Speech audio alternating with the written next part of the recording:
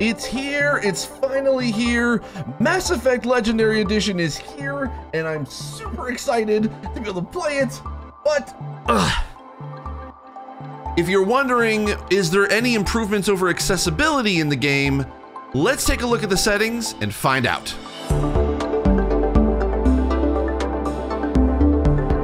Hi, I'm Steve Saylor, I'm blind, and if you're wondering how I'm able to play video games if I'm blind, if you take a look at the video here and the video is not there, click the link in the description down below to see exactly what I see when I'm playing video games.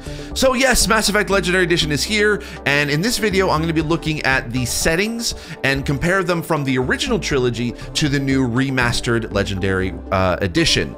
So, but I do have to give a few caveats at the very beginning. First of all, thank you to BioWare for sending over the code for me to be able to try out the Legendary Edition for you today. And second of all, this is not my accessibility review of the game. I have yet to really dive into the gameplay as of this recording. So it's literally just going to be comparing these settings today. The accessibility review for me will be coming in a future video, so stay tuned for that. But before I show you the options menus from Mass Effect 1, 2, and 3 and compare them to the Legendary Edition, I do want to be able to say something first that in regards to what accessibility is here from at least in these options. If you just want to jump to the settings and see what's there, I'll leave either a timestamp here on the screen or in the description down below. You can be able to click on the timestamp there to jump to that particular section. But I do encourage you to be able to listen to this first because it does give some context as to what you're gonna see when I compare the two settings menus. First of all, if you're looking for any new options or any improved options for accessibility in the Legendary Edition as compared to the original trilogy of Mass Effect, unfortunately, you're going to be disappointed. But that is not necessarily a bad thing in this case, and I'll sort of explain it, because you have to understand sort of how remasters works when it comes to the development process. And if you're upset about the fact that there is no accessibility options here in the new Legendary Edition and you are hoping that Mass Effect is going to be extremely accessible to play, I'm sorry. I wish that that's the case, but again, you have to understand how development works when it comes to remasters. Because this is a remaster of the original trilogy, there is very limited amount of time, budget, and team members and resources that are given to a remaster of a game. In this particular case, because this is a remaster, all that was kind of really done was just kind of added a little bit, like upgraded the graphics of the original trilogy, and then also improved a little bit of the gameplay for more modern consoles. And that's kind of all that they were able to do.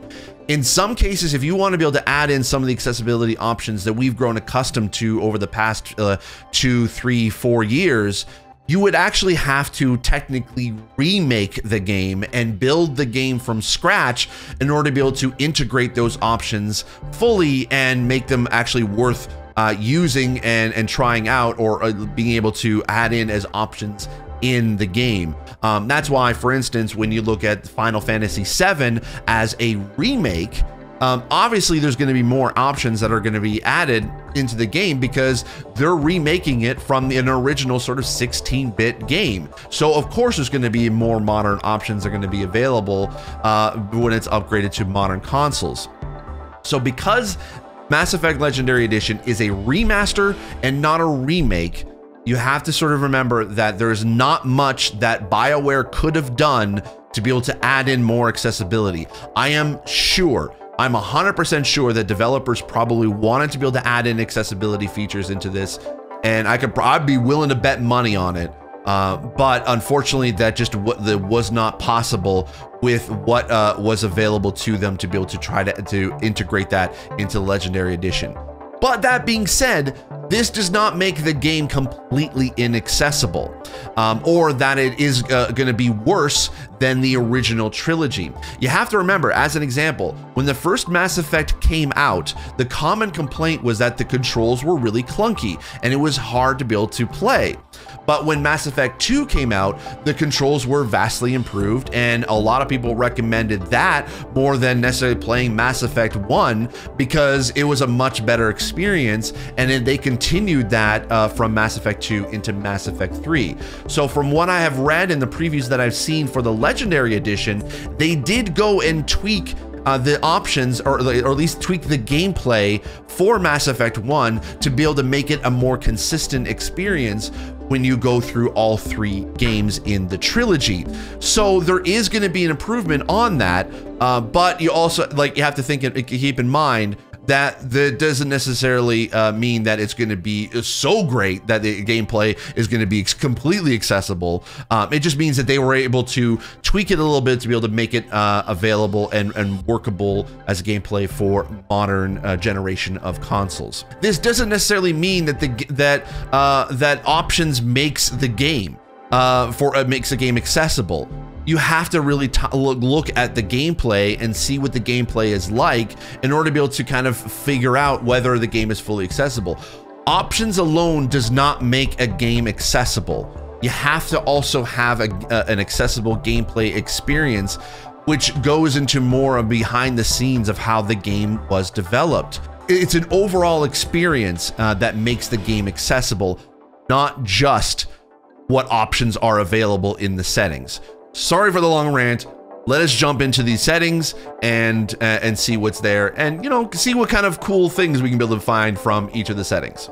Okay, so this is the new launcher to get into all 3 games in the Legendary Edition, and the only options you can actually adjust here is the subtitle font size, whether it's small, medium, or large, or turn the controller vibration on or off. Everything else, language, gameplay feedback, and crash reporting, is the only options you can adjust before you jump into each game. So here is the original Mass Effect 1 as compared to the Legendary Edition. There is not that much difference between the Legendary Edition menus for each of the 3 games, so I do want to be able to point that out. So the differences are going to be what is in the original as compared to now the new one. So as you can see, the volume sliders for the sound is pretty much the same. The gameplay is pretty much the same. But what I did notice here in the control settings is that you can be able to adjust camera sensitivity in the new Legendary Edition, but Mass Effect 1 was the only game in the original trilogy and in the new one that actually had a slider for horizontal and vertical sensitivity for both combat and exploration. Again, I don't know why that was never added in or continued on in Mass Effect 2 and 3 or in the Legendary Edition, but it was the only game that actually had that, which I kind of thought was more of a modern setting, but I guess in 2007 that was something that they added in but didn't continue forward. The gameplay is pretty much the same. The only difference is that the level scaling is now going to be consistent across all 3 games instead of individually, but you can be able to set it to classic mode, which will scale the leveling for each game individually, and you can be able to set that within the game itself.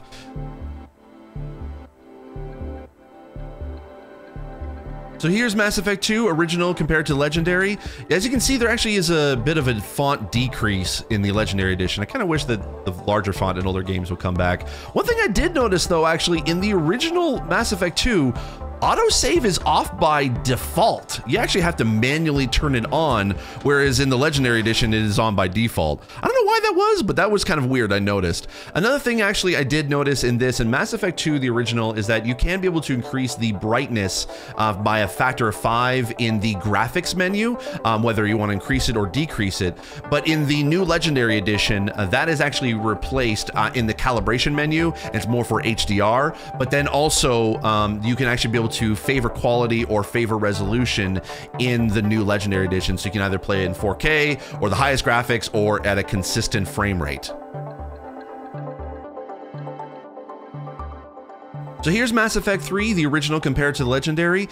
The main difference here is that actually the gameplay and narrative menus in the original is kind of combined into the one gameplay menu in the Legendary Edition. I also do want to point out in this one, as well as the previous games in both versions, original and Legendary, the subtitles are off by default, so you do have to manually turn them on.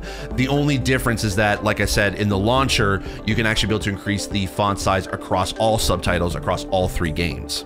Also, as well, I do want to be able to point out in the sound menu in the original, you actually had the ability to be able to adjust the dynamic range, which is something that is not available in the Legendary Edition.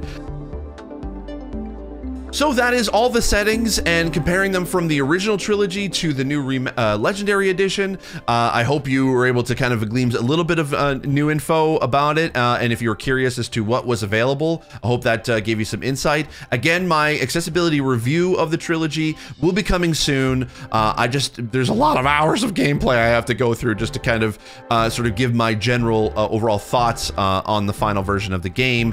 So that, again, that'll be coming very soon. But I just wanted to be able to at least get this video out there to compare the two, just so that you can sort of get the information before the game comes out. I know this is the day before the game comes out, but I just wanted to be able to at least get this information out there as quickly as possible. So that being said, I hope you liked this video, and if you did, please be able to give it a thumbs up, because the engagement helps my the video sort of get into more of the algorithm and the new YouTube feed and search and stuff like that. So if you like it, I would appreciate the thumbs up. If you want to be able to see more of my videos, if you can hit the subscribe button, that would be great as well. And if you want to be notified as to when new videos come out, make sure you hit the bell notification icon. If you have any questions, or if you want to know about specific things in the Legendary Edition that I can actually go into and try out in the when I do my review or jump into gameplay, please leave a comment down below or hit me up on Twitter at Steve Saylor, and I'll try to actually be able to include that into my review when I go into it. That is it for now. Thank you so much, and I will see you all in the next video. As always, I remain obediently yours. Bye. I should go.